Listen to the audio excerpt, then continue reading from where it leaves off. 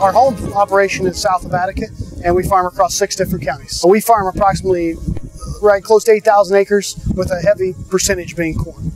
We started using ESN probably maybe 10 years ago, but we've used it as a huge part of our operation for, I'd say, the last 3 years. ESN's helped us during the last 4 out of 5 years we've had wet springs, and ESN allows us to get more acres done faster through wetter conditions.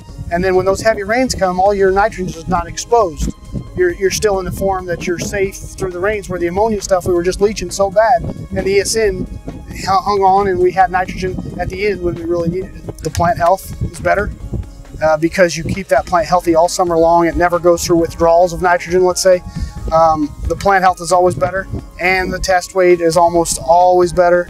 The stalk's better. Really, I can't sit here and tell you that there's not anything good to say about ESN.